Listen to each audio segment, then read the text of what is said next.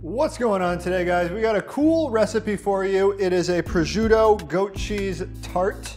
So it's really simple to make, packs a ton of flavor, and this is a good one to bring to like a party for an appetizer. It'll impress your friends. What we're gonna do, this is optional. It makes the recipe a lot more complex, so you can skip this. You can not do any veggies in this. Spinach, we're gonna wilt it down a little bit and add this to the tart. It makes it look better. It does make the recipe a little bit more complex. To start, we're gonna wilt down the spinach. And to do that, we're just gonna use a tablespoon of butter and about a cup of spinach, just like one big handful. And just let that cook down for a couple minutes. To the spinach mixture, we're gonna add 2 cloves of minced garlic. We're gonna use this pre-minced kind, just to get some flavor going. And just a 1/4 teaspoon of red pepper flakes for a little heat. If you don't have red pepper flakes, you could use black pepper instead. And get that nice and wilted down. Okay, next we have a muffin tin. And what we have here is some prosciutto. So prosciutto, it's like an Italian ham. It's aged. And it's really thin and like smoky flavored, kind of salty flavored. It's actually quite expensive. If you want a cheaper option, you could do salami, you could do pepperoni, but this is really gonna take it to the next level. And what we're gonna do here is just kind of fold this together to make like a perimeter around the muffin tin here with the prosciutto, make it like into a cup. There's some egg in the mixture, so like you don't have to make it perfect. It'll all bake and be fine anyway, but that looks pretty good. Okay, so we have the prosciutto formed into these muffin cups here. We're gonna set that aside. Now we're gonna make the filling. To start the filling, we're gonna use 2 eggs as the base. Just gonna crack them into a large mixing bowl here and just quickly beat those together.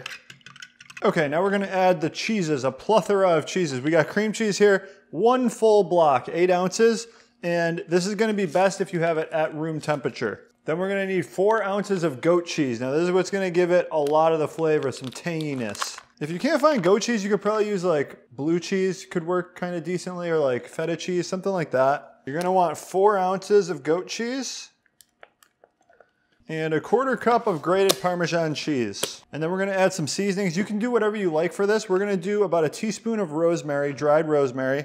Some oregano would be good too. Maybe just like some parsley, a classic Italian seasoning blend.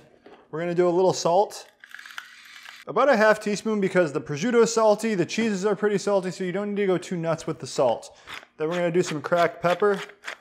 Okay, so I got my hand mixer here. I'm gonna mix that together. This will be a lot easier if all your ingredients are room temperature. Okay, that looks good. And then all it's left to do is add in our greens, which honestly is not that much greens, very minimal. And just fold that in. So I'm just gonna fill these up.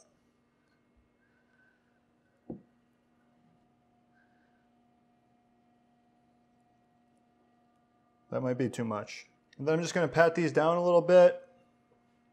So they're looking good. Okay, so here I have these roasted sweet red peppers, which I actually haven't used that much.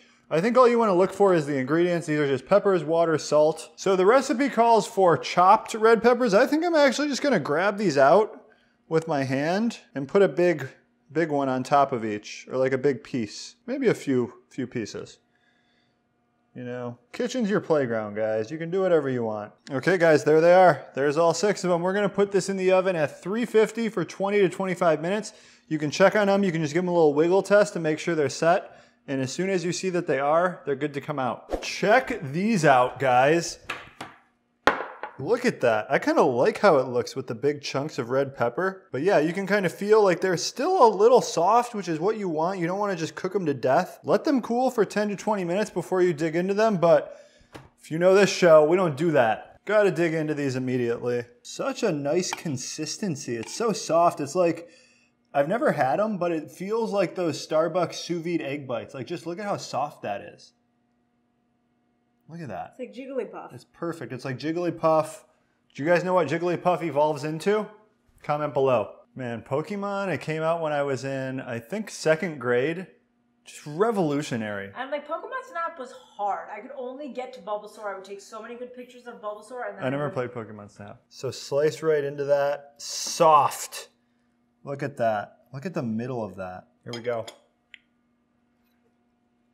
Strong flavors. You get the saltiness of the prosciutto, Contrasting with the goat cheese, like the tanginess, that's the big battle going on in your mouth. Complimentary rolls, you got the red pepper, you got the spinach. It's all really good. You get the garlic in there for sure. Great appetizer. It could be like a side dish for dinner. There's a lot of different preparations. I think this would also be really good for meal prep. All of these store really well in the fridge, and they're even better like day 2, day 3, day 4. Link to how to make this exact recipe is in the description of this video. We got a food blog, ketoconnect.net.